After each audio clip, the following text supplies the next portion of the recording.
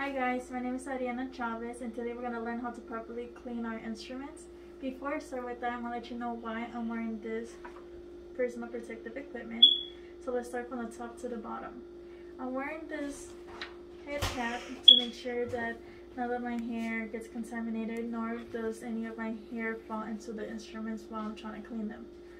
Next, I have a face shield and I have a mask, and I need this because I don't want any type of contaminated solutions or instruments substance to get in my face, into my mouth, and ingest them. As for the goggles, I need that because although I'm going to minimize the solution from going out of the decontamination sinks, it's still going to get somewhat into my face. In order to prevent that, I need to wear the goggles to make sure that my eyes are securely protected from that. If anything goes into my eyes, there is a eye washer 10 seconds away from me in order to clean my eyes thoroughly to make sure that substance gets away from my eyes. As next, we have a gown slash, as you can see this, it's an apron. I need to wear this because I am being washing a lot of instruments and I am gonna get wet, although I'm trying to prevent from getting too much liquid on me. This is to make sure that I'm protective against those solutions as well as contaminated instruments. I'm also wearing a boot cap, and this is to protect my shoes from getting contaminated from the substance that I'm gonna be approaching, as well as I don't want to step any solutions or anything contaminated and then take it outside of the decontamination station. Okay, so now let's go and let's show you the instruments. So I got 4 instruments in here. I got the mosquito clamp. I also got the curved male scissors, which is right here. I got the Fraser suction tip, and I also have the first Smith tissue forceps. I'm going to clean one by one, and I'm going to show you how to do that. So the first one I'm going to get here is the Fraser suction tip. This is used on small operations to make sure to take out any fluids and debris from the procedure. I'm going to put it in there. I'm going to put it in there, soak it in.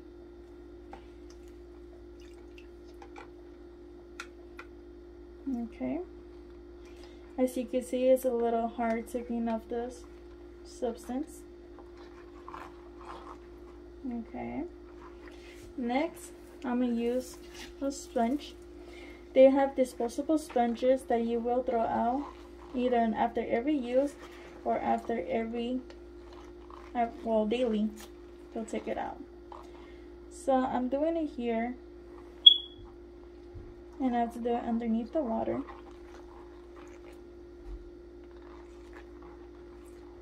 Okay,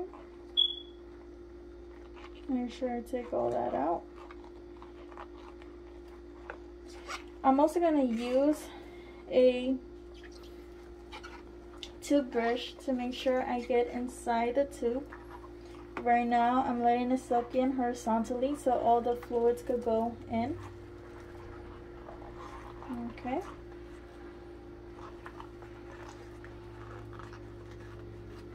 Scrubbing the ends.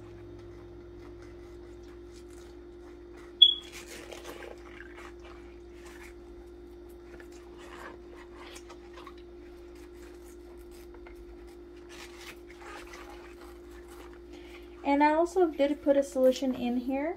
It's a detergent, and this detergent makes sure that any type of soil gets off the instrument. And this type of detergent is called surfactant. Over here, I'm gonna get my little toothbrush. Put this in here. Make sure it goes in.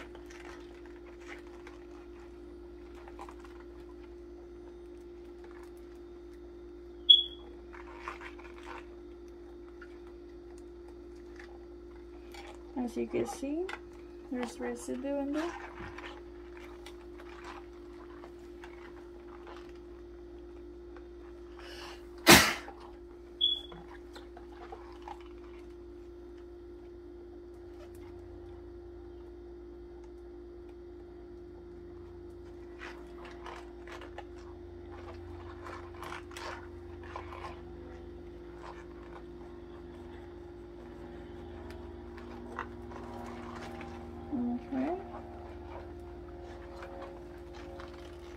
As you can see, there's still residue in there.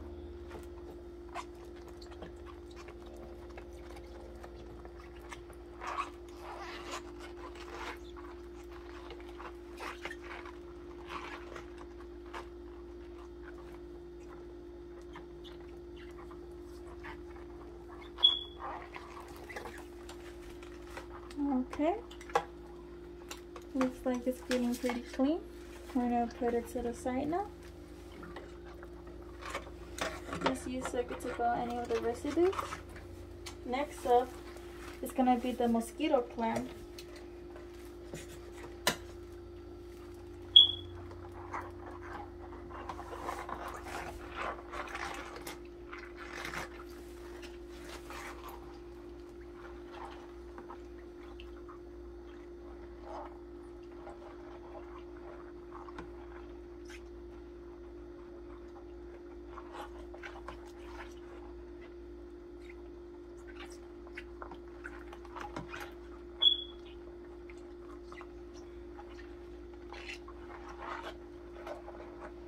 Again, between the box lock.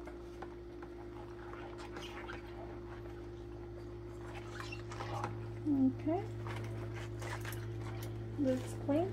Put it in here on the first rinse. Next up here, as you can see, this one's called a Ferris Smith tissue forceps. This one is used on delicate tissue, well, delicate internal tissue. And it's used to grasp on it. So we gotta make sure it's clean.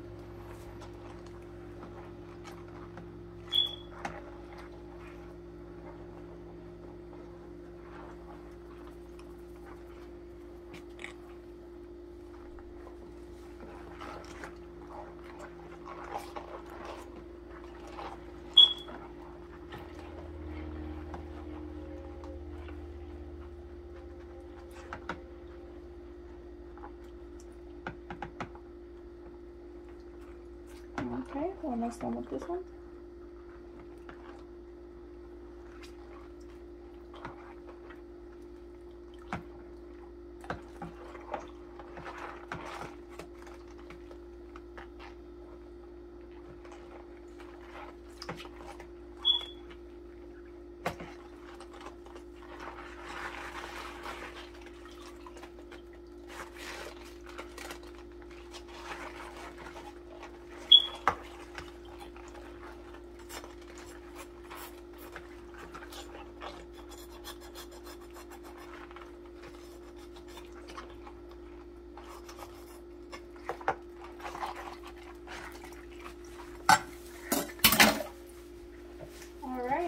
The curved male scissors here, and these ones are used for thick tissue such as muscle and breast. Get inside the box lock. Okay, the other side, the rings.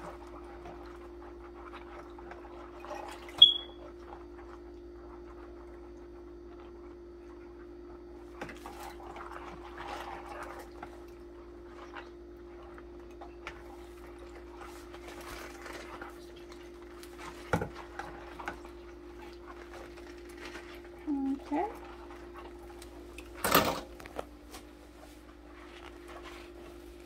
Alright, so now we have our 4 instruments in here. And it is going to be combined with yellowtized water. It's untreated water. This is just to rinse off whatever is left. Ensure that everything's clean.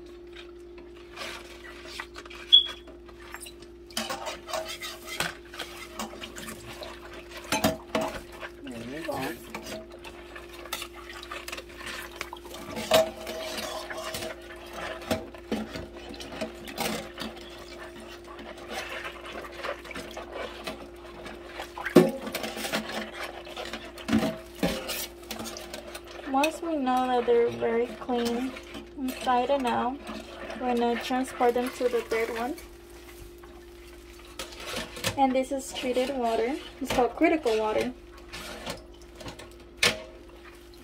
Okay, this is for the final rinse.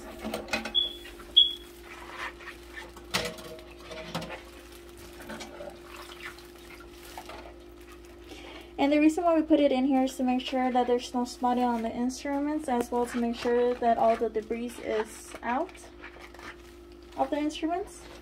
After this is done, after it's being soaked, we're going to have to put them in washing machines. It depends the instruments that they are. That's what kind of machine we're going to put it on.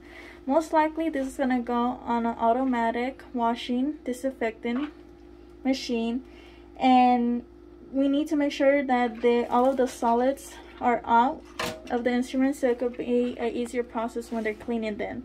When they're cleaning them, they're going to use a spray force, and that basically is a pinchment type of process that it uses water forcefully to make sure that all the instruments are clean.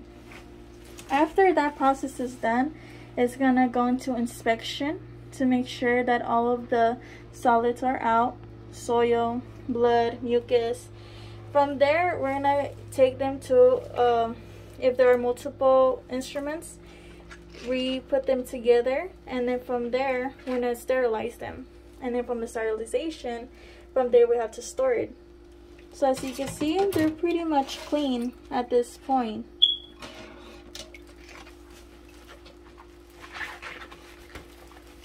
Okay, so for the first sink, I put 80 degrees to 110 degrees temperature.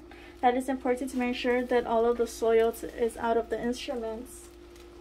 And then after that, right now they're just soaking in, making sure before putting them into the auto machine.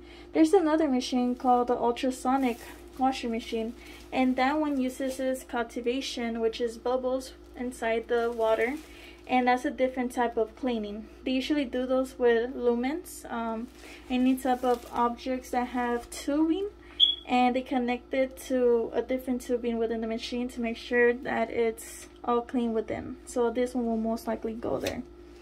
As for this one, they could take the automatic ones, the automatic washer disinfector, and they should be good. Within the machines, there are different cycles, and from there, there's also different chambers depending on the machines that they have.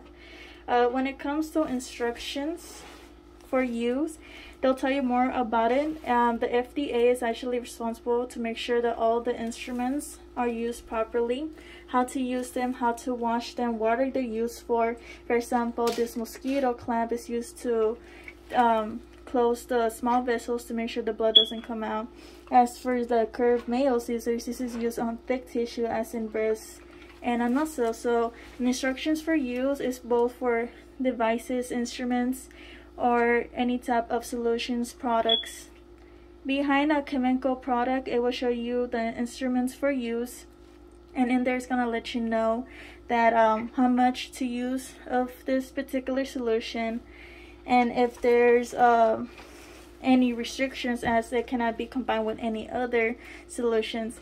One thing that you gotta know is that there are some solutions that you cannot use on the instruments. For example, chlorine is gonna damage the instruments, the finish off layer, as well as saline is another liquid that basically if you put it on the instruments, it's gonna start making it rust, and that's what we don't want. We want to take care of our instruments as much as we can.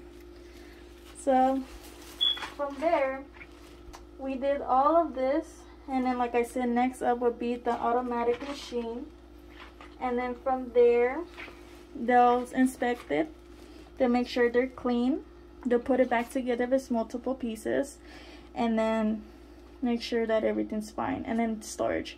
Before you put it in the storage, just remember that you have to make sure that they're dry, because if they're not dry, then it could be easy for bacteria to grow on them. Well, I hope you like this demonstration of the 3 sinks, and have a wonderful day.